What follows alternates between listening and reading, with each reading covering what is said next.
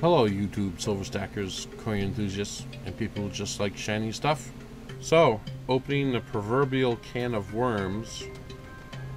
Stackerville, excellent concept. People are having excellent trades go on. However, there are a few things that maybe a new trader might want to know. Here's some questions to ponder. Who sends first? Or do you send at the same time? Or does one person commit to send, and as soon as the other person gets a tracking number, they send theirs? I mean, I've had 4 trades now. 3 of them were pretty much at the same time, or as soon as someone got a tracking number, they sent the other one. And the 4th one was send it, receive, then ship it back to me. And I'm not complaining. I mean, you know, nobody really knows anybody else. You know, it's internet persona. You know, no one wants to get ripped off. Nobody. And I'm not saying that I even worried about that, because I don't, because I'll just make a bad video. Not that I want to. That's, like I said, my only recourse. There's not really too much you can do about it. But how do you guys, you know, do you do that in your trade, determine who sends first? I mean, I'm just curious. I mean, I'm sure other people are curious on who would send first. I mean, there's multiple ways to do it. You know, there's like a rating system where the one with the most Stackerville trades sends second. I prefer shipping simultaneously, or as soon as you get a tracking number from the person you're doing it with, send yours out. I actually, when someone contacts me, I actually go back and I look at their YouTube channel to see if they've done any trading, if they're showing coins that they're offering to trade, and so I know that they have in their possession. You know, how many trades they've done successfully with Stackerville, and I follow up on, you know, the people they traded with, if they were happy with the trade, how they traded, who shipped first, all that kind of stuff.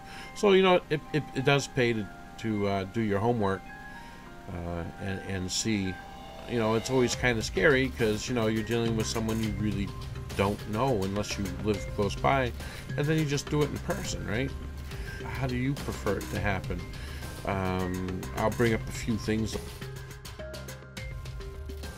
like Bartertown, where someone who's done the most trades has earned the right to send or ship second. Or someone on YouTube Stackerville has done 20 trades successfully and everybody's happy, and you have a new guy wanting to trade.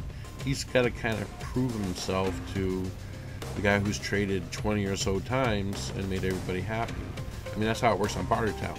Although I do know YouTube is not Bartertown. It's just an example of the prestige of being a successful trader versus someone who has not or has barely traded anything.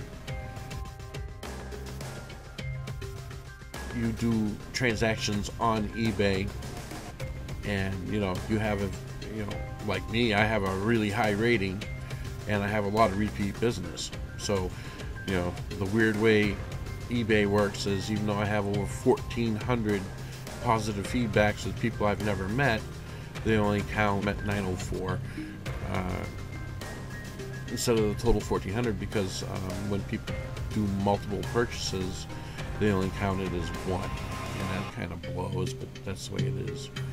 Now that I've gone and maybe depressed people or opened that proverbial can of worms and, you know, cause chaos and mayhem, which I'm trying not to do. I'm just, you know, trying to relay some thoughts and feelings here. But so yeah, those are questions to ponder when you're doing trades on Stackerville.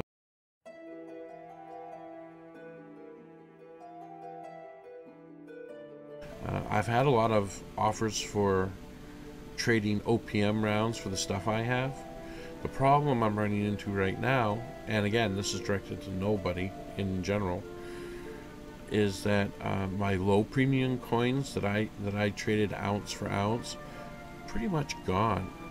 And that's why I'm going after OPM rounds, is because they are pretty much the lowest generic round on the market. The only time OPM rounds are really, $30 is when you look at them on eBay. No, I would offer up 5 pandas or 5 kookaburras. I would trade the value of 5 pandas for however many OPM rounds that is at the current time of the trade. Same thing with the kookaburras. But I couldn't trade them to somebody ounce for ounce, and I believe that if you were on the receiving end, you wouldn't trade for it that way either. I'm not trying to be greedy. I'm just doing or trying to do fair market value, and I go and I look at all of the big coin dealers: AtMex, Provident, Gainesville, Westminster Mint, Goldmark, you name them. I've got about 30 on my favorites, and I check them all, and I try to find the least expensive silver out there. I'm sure everybody does that. I'm working on a few other trades. I don't know if I'll get them or not, because like I said, I'm not asking ounce for ounce on those. As always, keep on stacking and have a nice day.